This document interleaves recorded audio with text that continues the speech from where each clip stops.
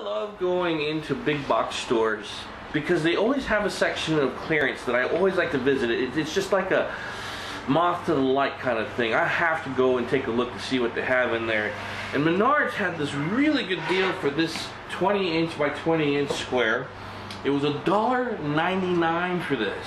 And all I could see that was really a failure is that it is a little bit marred in certain areas, but you know what? For this kind of good type of plywood, you could do a lot of work with it.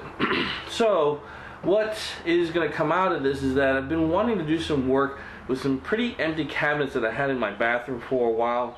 And let's just go up there to take a look, because this is actually going to be the second half to it before I started doing this upcycling thing, but I'll explain myself as I go through.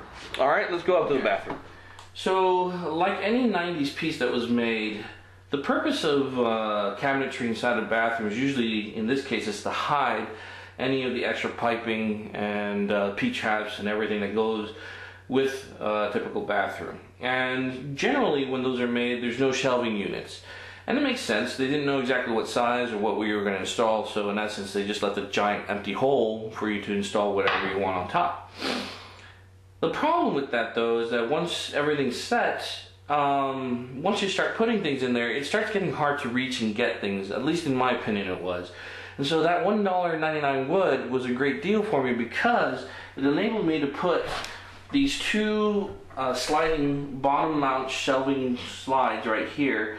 And now I can pull and get anything from the back all the way to the front, and it gives it a nice little custom look. I have to admit that was kind of one of the reasons why, and that all just came basically from that. Now, the most expensive thing that you're going to probably install is the actual sliding shelf piece, but that's just a minor item to compare to the whole benefit of what this will do for you, especially getting you things that you want to have. Now, space sometimes is limited because of the piping. In this case there was for this one, but on the other side I actually had more than enough to make a second shelving unit, and it's a matter of preference on how you want to do it. You can actually decide to attach it to this bottom drawer or not. That's a personal preference. I like to keep it off so that way, you know, I have like bulky items on the top, it won't shift so much, right? So it's a matter of preference, and I hope that this gives you an idea of what to do with some of those cheap items that they're trying to get rid of in those big stores.